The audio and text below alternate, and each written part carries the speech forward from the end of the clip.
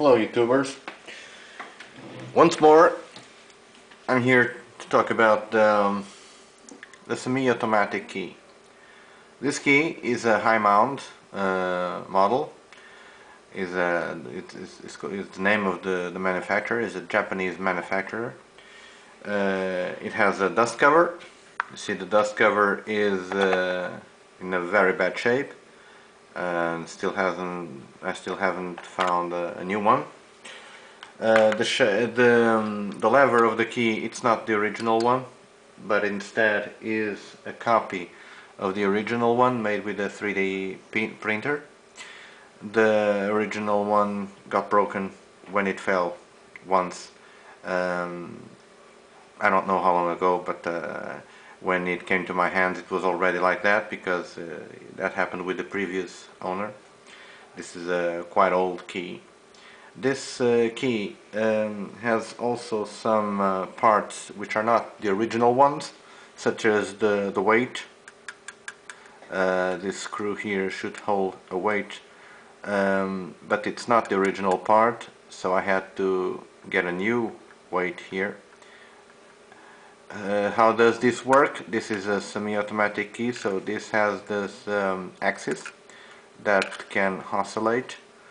This metal part here is a thin metal sheet that it is flexible. So when you push the lever to one side,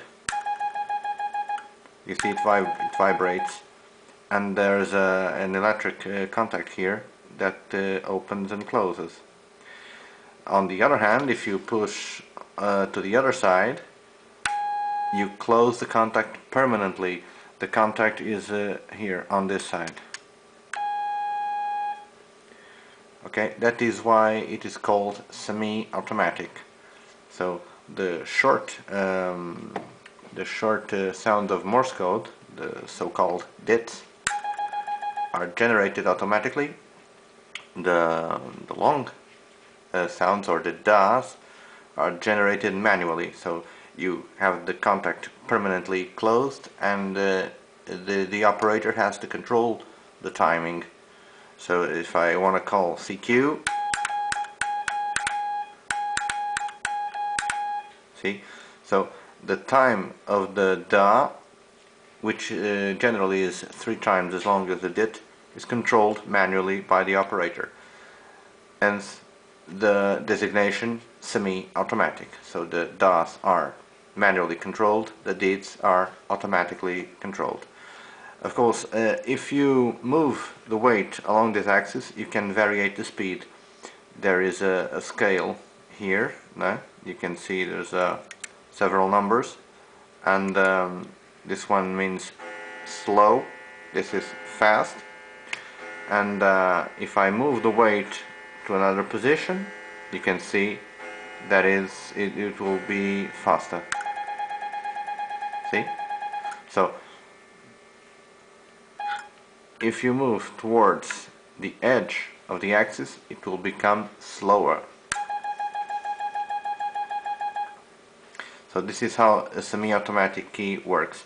It has only 2 contacts. This is where the wires are connected, and so in fact it closes just contact between 2 wires, just like a simple vertical key.